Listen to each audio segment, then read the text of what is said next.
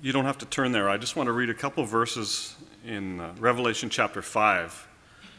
This is what we're going to be doing for all of eternity, what we just did this morning. Worthy is the Lamb that was slain to receive power and riches and wisdom and might and honor and glory and blessing. And every created thing which is in heaven and on the earth and under the earth and on the sea and all things in them I heard saying, to him who sits on the throne and to the Lamb be blessing and honor and glory and dominion forever and ever. And the four living creatures kept saying, Amen, and the elders fell down and worshiped. We won't have to ask the Lord to pick us up when we sin in heaven. But this is what we'll be doing, singing his praises. Worthy is the Lamb that was slain. And really that's, he is really the focus of what we want to look at this morning. I'm just going to log in here.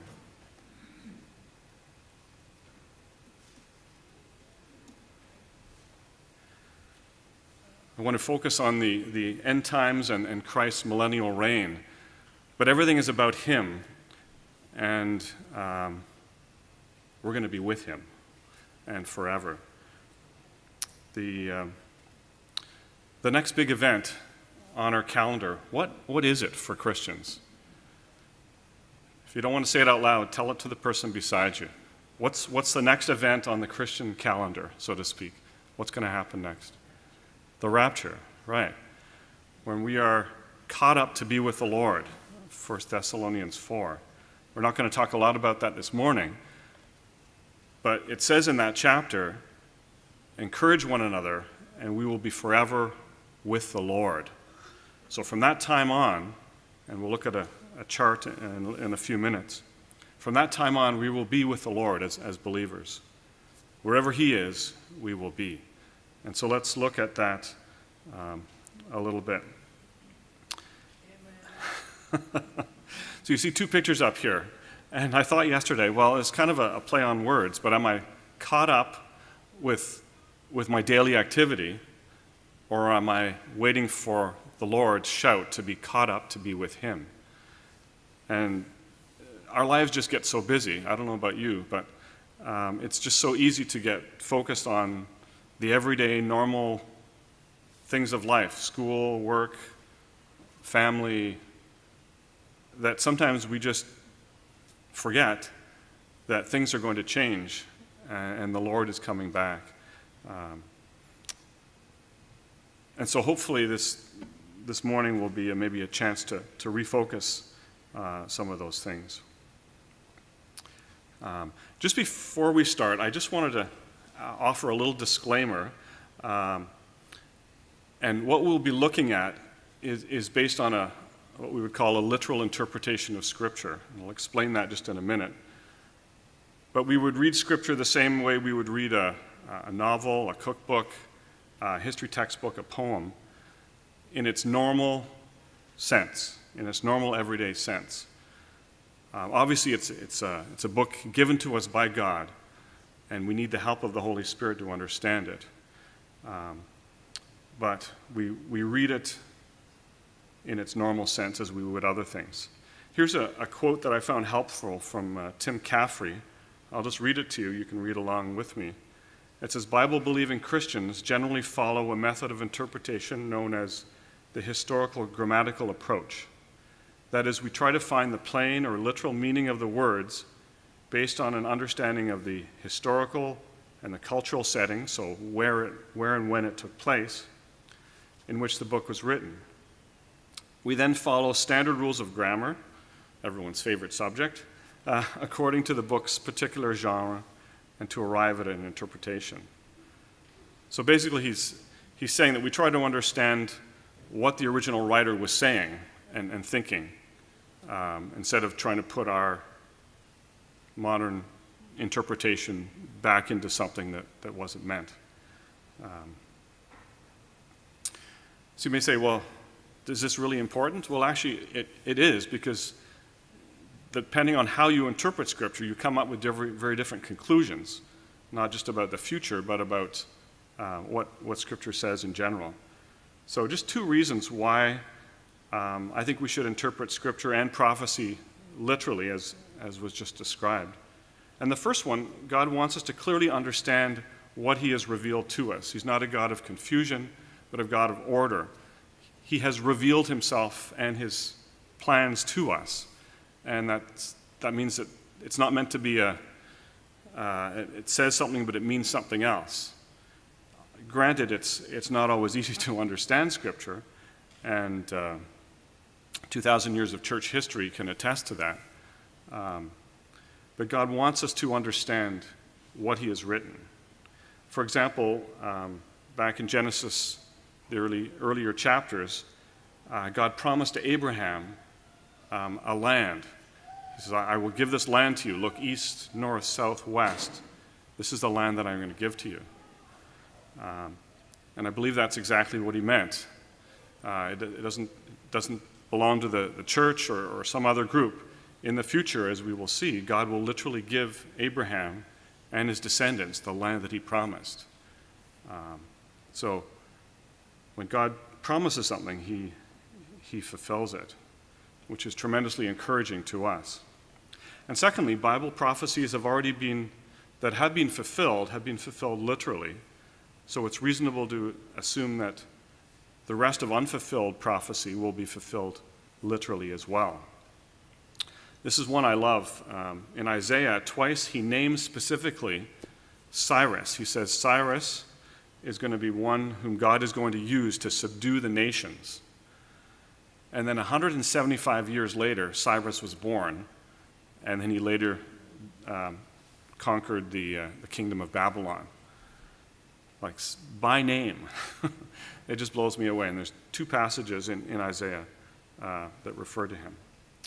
And of course, all the prophecies about Christ's first coming were fulfilled literally, and so we can expect that the ones about his second coming will be too. Just to give you a couple examples of things that obviously are not literal. In Psalm 98 it says, "Let the rivers clap their hands and let the mountains sing together for joy." It's a beautiful expression of the joy that's experienced by the people and the whole earth. But it's obviously a figure of speech, right? The mountains don't sing and the rivers don't clap. But it's a way of expressing the joy that will be evident in that time. And we do that today too. We use figures of speech to explain what we want to say. And then the second one, the sun will be turned into darkness and the moon into blood. Joel 2:31. It's probably another figure of speech. It's not likely that the moon will actually be turned to blood, but more likely that it'll look like blood. People talk about a blood moon occurring occasionally. So that's another example of a figure of speech to convey the meaning. I'm going to skip this. No, actually I won't. This is just another definition, but I think it's really helpful, especially the end part. So it's Randall Price. He writes for Israel My Glory, and he's an archaeology prof. He says, in considering a prophetic view about the future, it's important to adopt a position that most consistently follows the literal, historical, grammatical interpretation of the Bible. A method that respects the text of Scripture, and this is the key, I think, this last part, as being written to a non-technical society that was expected to understand and accept normal human words as God's own word. Right? God expected his people, many of them were farmers and so on, not scholars, but he expected them to understand the words that he was speaking to them. And I think that's equally true for us. All right, I'm going to skip that one. And just if you look here on the screen, just a little overview of what's going to happen in the future, I believe. Don't hold me to all the details. But if you look on the left, the top left, you'll see you were there. Can everyone see that, where it says you were there?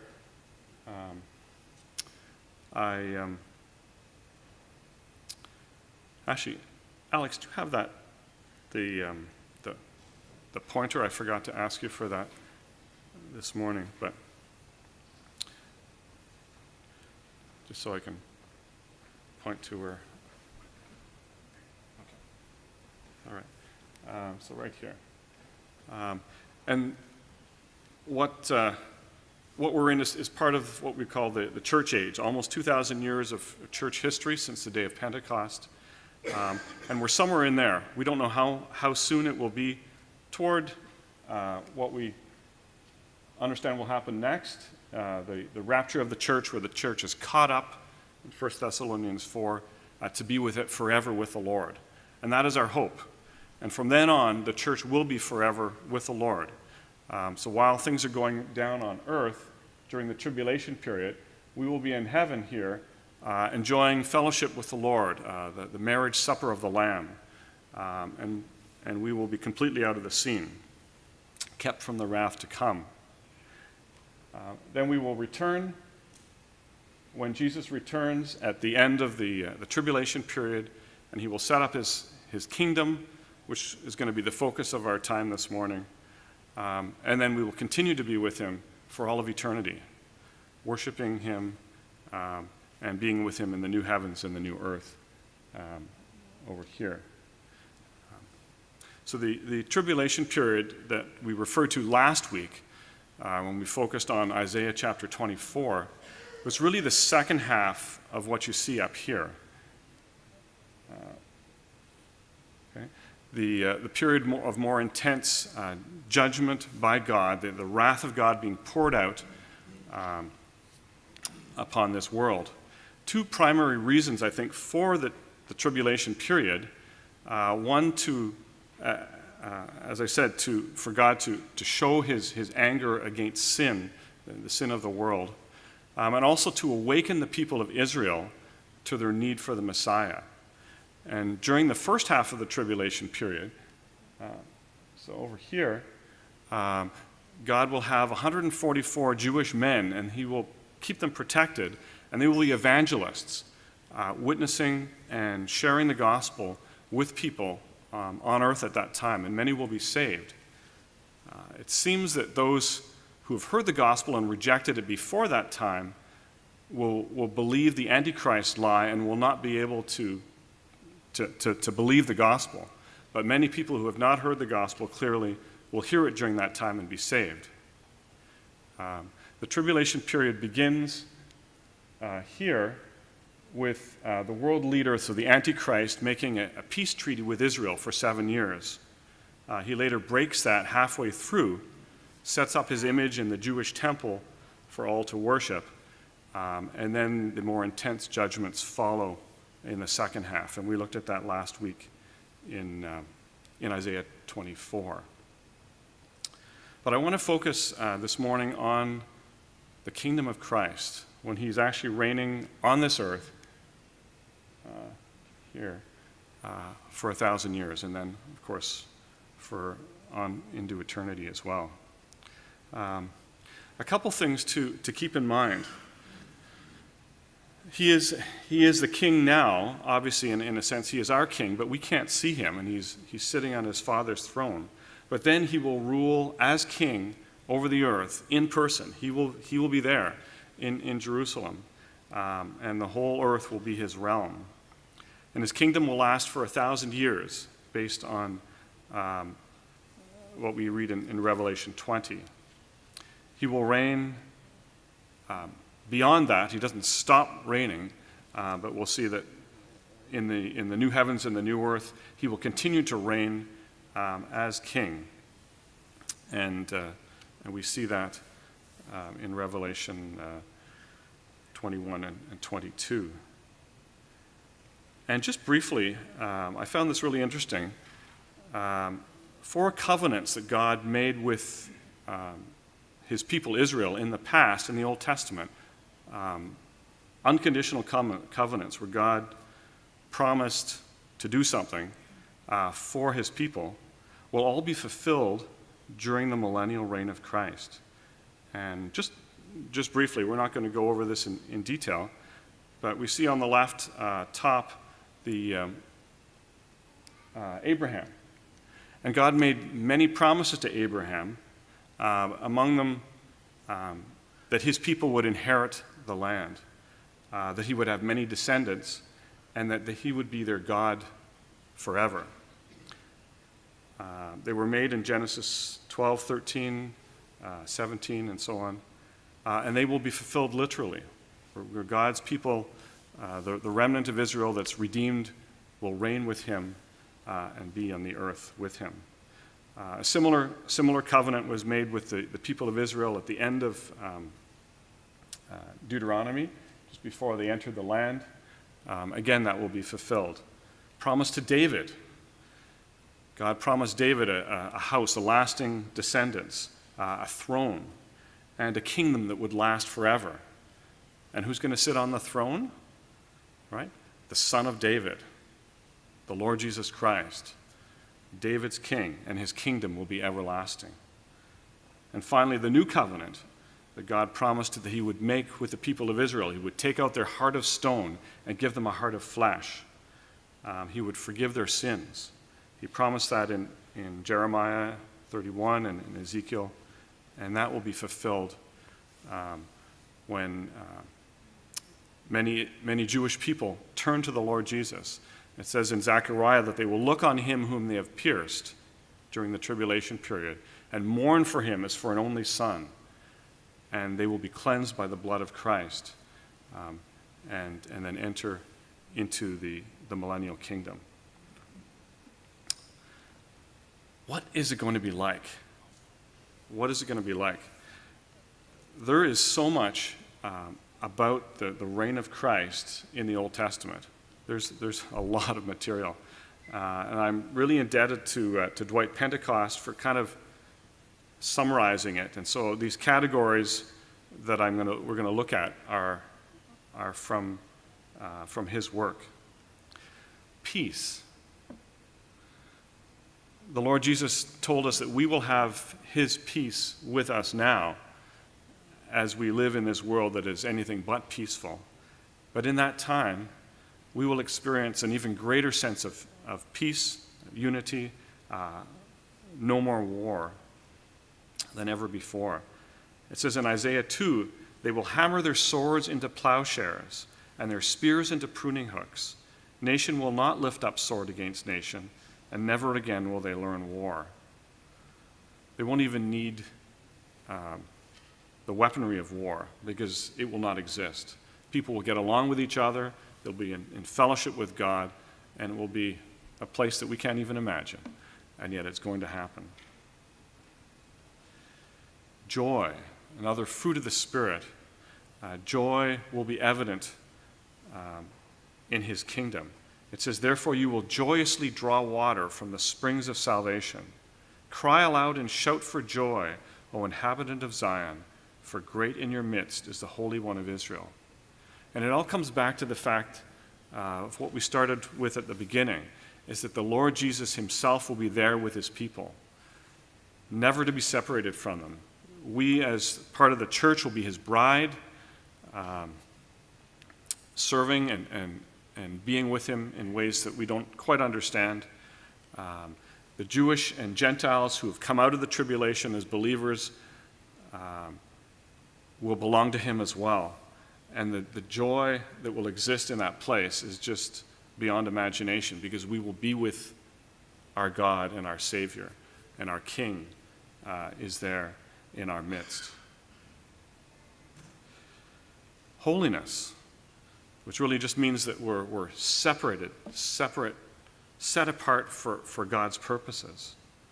And in Isaiah 4, it says, it will come about that he who is left in Zion and remains in Jerusalem will be called holy, everyone who is recorded for life in Jerusalem.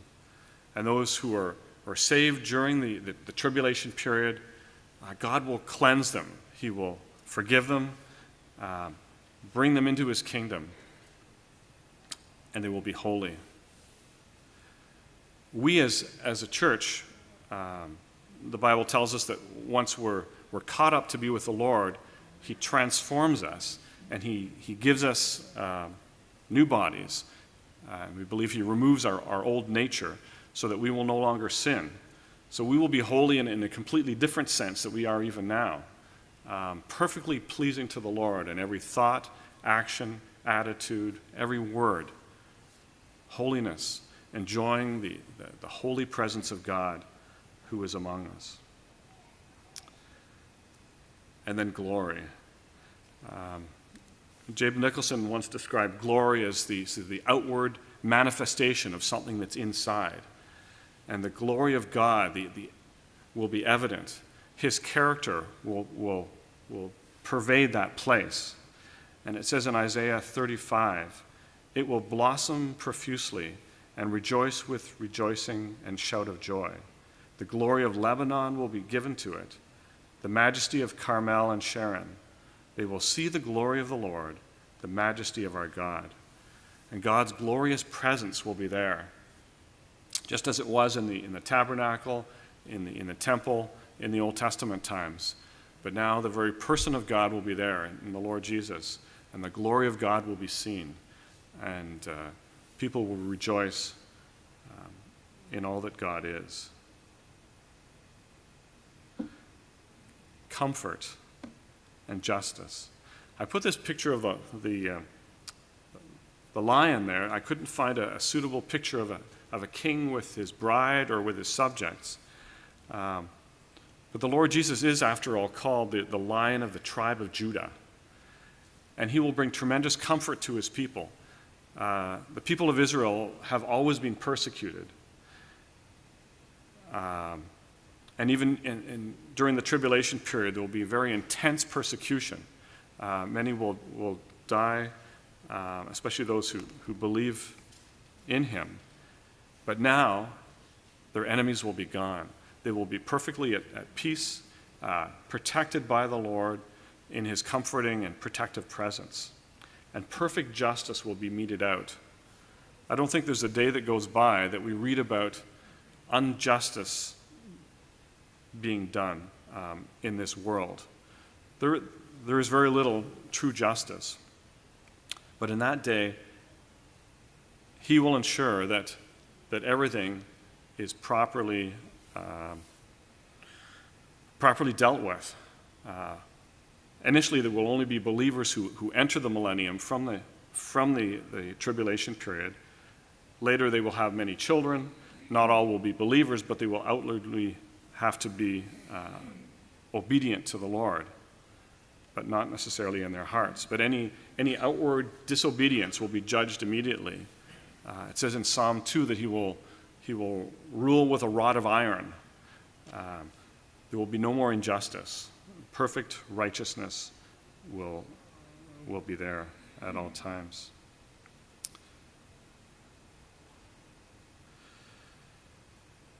Another beautiful verse, one of my favorite, I think, in the Old Testament, is that there'll be a full knowledge of God by all people. If you can see it, read it with me. Let's read the verse together. It says, "They will not hurt or destroy in all my holy mountain, for the earth will be full of the knowledge of the Lord as the waters cover the sea." Isn't that beautiful? The earth will be full of the knowledge of the Lord as the waters cover the sea. The seas are some of them are miles deep, the oceans. And just imagine, the oceans are full and covered, and that's how deep and complete the knowledge of God will be for those who live during that time. Even more complete and full than we can know God now. And all will know him. All will know him intimately and enjoy him. It also tells us that the Lord Jesus is not only the perfect judge, but he's the perfect teacher. And he will teach and instruct the peoples. But this time, it'll be easy because people will want to hear what he has to say and want to do it. It says, "And many peoples will come and say, 'Come, let us go to the mountain of the Lord, to the house of the God of Jacob, that he may teach us concerning his ways, and that we may walk in his paths. For the law will go forth from Zion, and the word of the Lord from Jerusalem.'" And people will stream to him from all the nations of the earth to Jerusalem, listen to his teaching, hang on every word and then go back and want to put it into practice. And he will be the expert teacher, as he already is. And as the Holy Spirit now teaches us what the Word of God means, then the Lord Jesus will be the one that will teach, and people will desire to do what he has to say. The removal of the curse, or at least a partial removal of the curse that God put upon the earth and upon humans in Genesis. As now the earth is completely fruitful, abundant produce, sickness is removed, healing of disabilities. There won't be any blind or people that can't hear. There'll be perfect health in a near perfect world. And all because the perfect healer is there, and his people are with him in his midst, and he is reigning over them. He will also provide protection for his people, which goes without saying. It says, "You will seek those who quarrel with you, but you will not find them. Those who war with you will be as nothing and non-existent. For I am the Lord your God, who upholds your right hand, who says to you, 'Do not fear, I will help you.'" The enemies of the people of God will be gone. Only God's people will remain with him, and he will provide his protective presence. I think it's in Zephaniah, it talks about him being a wall of fire around the city of Jerusalem as a protective measure for his people. And God and his people will be together at all time. I think we've talked about this already. There will be many children born and have long life. I won't read the whole passage, but if someone dies at 100 years old, they'll be considered just a youth, a teenager, right? And if someone doesn't reach the age of 100, they'll be considered cursed. So people will live very long lives, like it was in the beginning. And as well, we've touched on this as well, labor and economic prosperity. When people plant fields, you don't always get a full reap. There are many factors, like the lack of rain, which we're hoping will change today. But in that day, there will be perfect conditions. There'll be a fruitful planting, a fruitful harvest. People will have enough to eat, plenty, and joyful occupation and labor.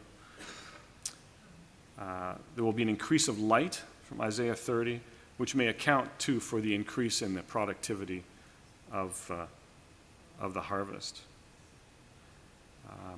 We alluded to this at the beginning, but there will be a unified worship. The last two lines here say, "All mankind will come to bow down before me, says the Lord." And unitedly, saved Jews and Gentiles from the tribulation will be worshiping the Lord. And of course, we as his church will be at his side and worshiping and enjoying his presence as well. No other gods will be worshipped or permitted. And finally, the very presence of God. We've talked about this already before. The very presence of God will be there, his manifest presence. It says, "I will dwell in your midst," declares the Lord. And he is in our midst now. The Holy Spirit of God is here present. We can't see him. And that day, the Lord Jesus will be visible. We will see him, and he will dwell in the midst of his people. And finally, the last two, there will be a fullness of the work of the Spirit of God. The Spirit of God now works, lives in us as believers, trying to manifest the life of Christ in us and through us to others. In that day, it will be unhindered, and the Spirit of God will be free to work in every person, and especially in those who belong to the church, who have no more sin nature, and the evidence of the work of the Spirit of God will be universal. As well, these conditions that we looked at in the millennium, many of them in the Old Testament say that they will continue forever. So once the millennium is continued and there's a new heavens and a new earth, many of these same conditions will continue to exist in what we often think of as heaven, that heavenly city, the New Jerusalem, in which we will live for all of eternity. And many of these conditions will exist on into eternity. So again, the question is, what difference should this make in my life? We asked a similar question last week, and I know it's fun to look into these things, but what's the point? Well, I think the point is similar to what we looked at last week. And for the last 5 minutes, I'm just going to have you turn to 1 Peter chapter 1. We've looked at a lot of scriptures on the screen, but let's just look together at what Peter has to say again. Last time we were in 2 Peter 3, but now 1 Peter chapter 1.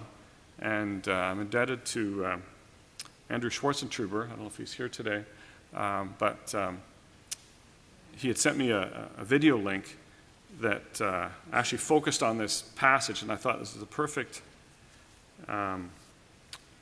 way to tie this together and show how this should make a difference in our lives. So we're just going to read verses 9 to 12 of 1 Peter chapter 2. But you are a chosen race, a royal priesthood, a holy nation, a people for God's own possession, so that you may proclaim the excellencies of him who has called you out of darkness into his marvelous light. For you once were not a people, but now you are the people of God. You had not received mercy, but now you have received mercy. Beloved, I urge you as aliens and strangers to abstain from fleshly lusts which wage war against the soul. Keep your behavior excellent among the Gentiles, so that in the thing in which they slander you as evildoers, they may, because of your good deeds, as they observe them, glorify God in the day of visitation. So I think there's 4 things that he's saying here. First of all, in verse 9, he says we belong to God. And there's four ways in which he describes us, which are wonderful in itself. A chosen race. So God has somehow chosen us to be his people. A royal priesthood. We are priests. And that's why we encourage all believers to worship God and to serve as God has gifted them, just like the Old Testament priests did. We don't need an ordained person to do the work of God. All believers are priests. We're a holy nation. We're set apart for God's purposes. And we're a people for God's own possession. We belong to him, and he wants us to be completely for him. And the reason, so that you may declare his praises or his excellencies to others. Right? He's called us, he's brought us out of the domain of darkness, out of Satan's domain, and he's brought us into his glorious presence, into the light of his presence. And he says, I want you to tell others that you belong to God. Secondly, we're now citizens of heaven. In verse 10, it talks about us being the people of God. But then in verse 11, in the beginning, it says, I urge you as aliens and strangers. Right? Like Abraham, this is not our place anymore. Abraham was looking forward to a city, and we are too. We're passing through here, and our city is the one to come in the future. And so we don't belong here, in a sense. We're passing through, we live here, but it's not our ultimate destination. And then verses 11 and 12, he urges us to abstain from fleshly lusts which wage war against the soul. Right? The 3 enemies of God will do everything they can to bring us under temptation and to fall to that temptation, and there's a spiritual war. We're being attacked, and we need to put on our spiritual armor and fight in the strength of God and His Spirit. And the reason why, well, two reasons why. Because ultimately we're not going to be here, so we want to live as kingdoms, as children of the kingdom that is to come already. But also in verse 12, it's a little tricky as you read through it, but basically I think it means that He wants to save unbelievers as a result of our good behavior. Often people that don't know the Lord will say, will accuse Christians of either being crazy or wasting their time or of doing strange things, right? Because they don't understand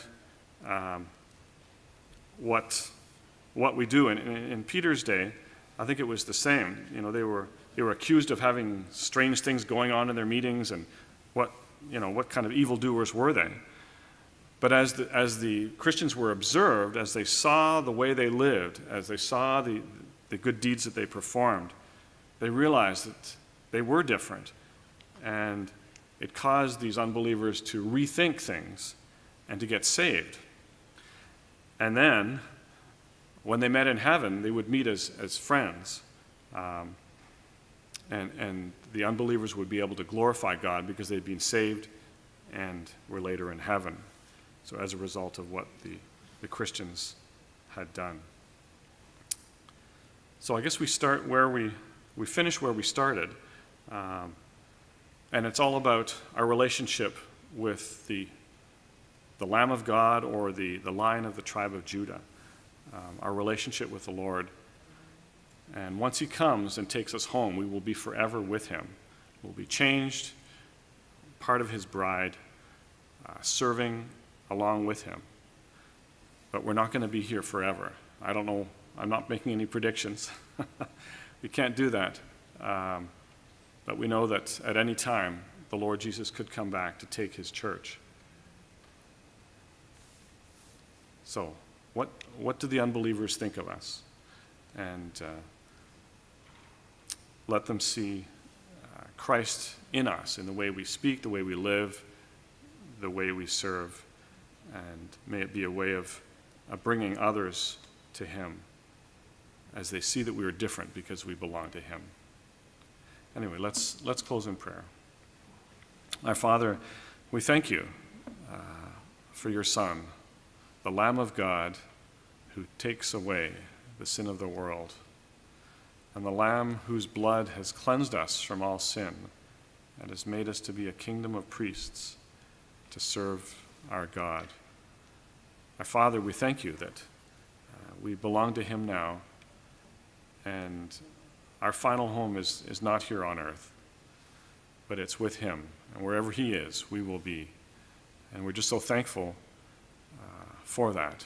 We pray that as we are more and more caught up with Him and what He is doing, that others would see the difference it makes in our lives and desire to know more about Him as well. So just watch over us, our Father, this week, or until the Lord Jesus comes back. And we ask it in Jesus' name. Amen. All right. So we have a break now until just before 11 o'clock.